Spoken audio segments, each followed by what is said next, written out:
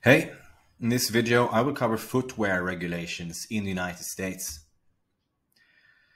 Right, so we start with safety shoes, then we move on to flammability requirements, labeling, children's footwear, California Prop 65, and finally the UPLR. Right, let's begin with safety shoes and work footwear. So the Occupational Safety and Health Administration, OSHA, or OSHA, some call it, requires that employers provide protective footwear to employees when working in areas that might present potential hazards and could lead to consequences such as the following. So essentially it's about work footwear that in certain environments must be protective to the extent that they can prevent certain injuries. And type, well, depends on the environment. Now, in practice, what this can mean if you are manufacturing or importing protective footwear is that you need to comply with one or more ASTM or ANSI, ANSI standard. And here are a few examples, okay? Now, the specific standards that apply can depend on the product type and the specific, well, what sort of risks that the footwear in question should protect from. But this is of course crucial if you are importing and manufacturing safety footwear. Okay, now let's say that you don't. Well, you still have to consider. Well, let's say you're not selling safety footwear, but other footwear, sneakers, etc. Well, you still have a long list of other compliance requirements to take into consideration, which is what I dedicate the remaining part of this video to. And first, we have flammability. So the FFA, or the Flammable Fabrics Act, covers certain types of footwear under 16 CFR Part 1610.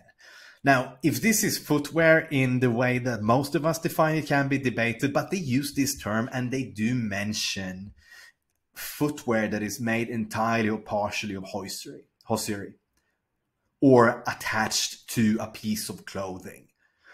So I'm not sure entirely. I'm not entirely sure when you will be in a situation when you have to take these flammability requirements into consideration. But essentially, if there is some sort of extension that is made up of textiles, of fabrics, then this can apply. Personally, I have not been working with any client that has encountered this as a requirement. But it's still there. 16 CFR Part 1610 specifically mentions footwear and this definition. So yeah, you can look it up. Okay, then we have labeling requirements. So I'm not going to go into detail here because you can find a very detailed guide on the FTC website and also compliancegate.com, which is using the same guide as a source. But essentially, the FTC, they do provide guides when it comes to presenting leather and imitation leather, that's PU leather, for example. Okay, the certain terminology and so on, not misleading consumers about leather grades or leather qualities and so on. So take a look at that, the FTC guide, and specifically they are referencing 16 CFR Part 24. Other than that, you may also need to look at the Wool Products Labeling Act. Again, it's very niche, but in case you are selling wool footwear, which is probably not that common, but could still be relevant. And I think they actually mentioned footwear in the guide that is presented on the FTC website. And if I remember correctly, it's threading your way through textiles, labeling requirements, or something like that. And finally, we have country of origin, which is not specific to footwear, but essentially covers all consumer goods in the United States. And you need to accurately declare the country of origin, which is usually where the product has been manufactured. So if you are importing from Mexico, then it's made in Mexico. If it's import from China, then it's made in China.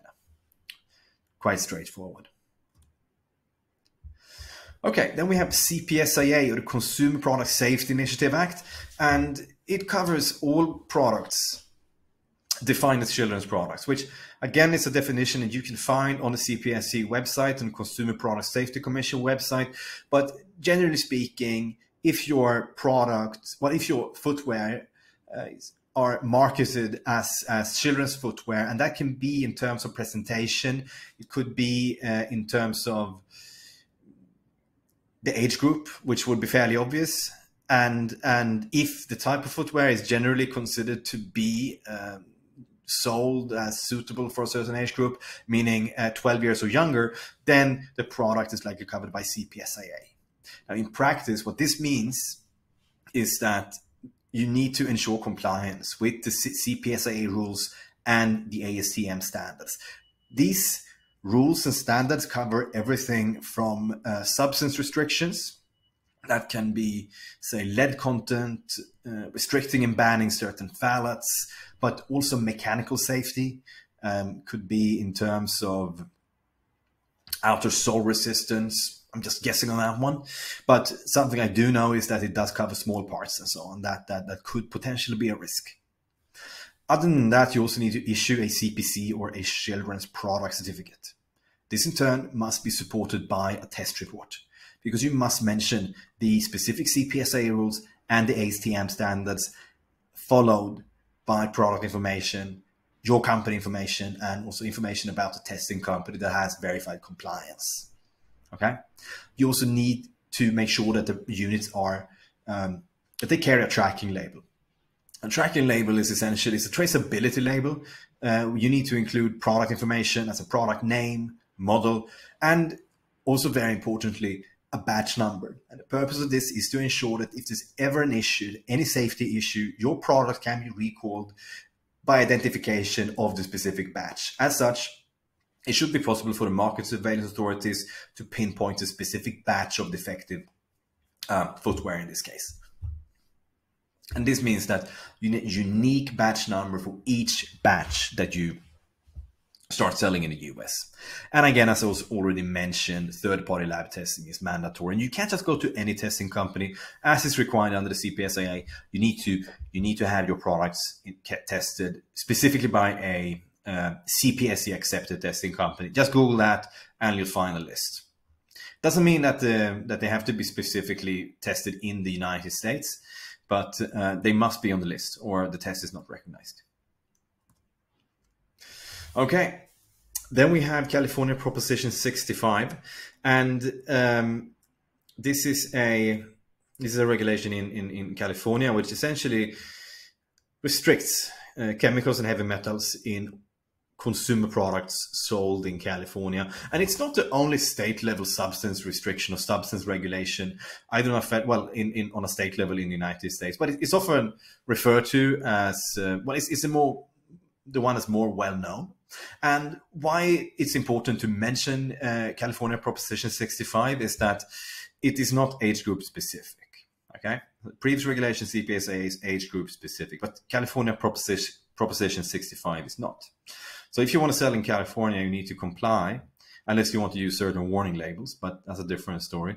But in any case, what this regulation does is that it sets restrictions, so outright bans on chemicals and heavy metals. This covers lead, cadmium, phthalates, other substances. In practice, you need to verify compliance through third-party testing. In a perfect world, you just ask your supplier to provide a test report for all the different materials used to produce your shoe. That could be, say, the upper part would be leather or maybe some synthetic textile, and the lower would be, say, rubber or something like that. But in any case, the reality in the supply chain is that most footwear producers, especially outside the United States, they don't have substance data. They don't have chemical data. In other words, they don't know what, say, their leather actually contains. And this means that they don't have test reports. Okay, they don't have test reports that can prove if these different materials are compliant with California Prop 65. This is not unique to California Prop 65. It's the same if you're dealing with REACH compliance in the EU or CPSIA, the substance restrictions under CPSIA. But the reason that third-party testing is needed is ultimately that there are real risks when it comes to materials used to produce footwear. What I'm referring to here is the likelihood of these materials containing restricted or banned substances above the set limits. Leather, as a result of the tanning process, could contain lead, mercury, chromium, and these are substances that are covered by California Prop 65 as far as I know. The same can be said about phthalates in plastic parts, possibly also in rubber, and also in coatings that can be applied. So what I'm getting to here is that given the fact that few suppliers can provide pre-existing test reports and relative risks, I would say medium high in this context, it is therefore necessary to arrange third-party testing in most cases if you're manufacturing footwear outside the US. Right. Okay, finally we have UPLR. Now, UPLR is covered by the NIST handbook that's published on an annual basis. We have a video dedicated to the UPLR on the website.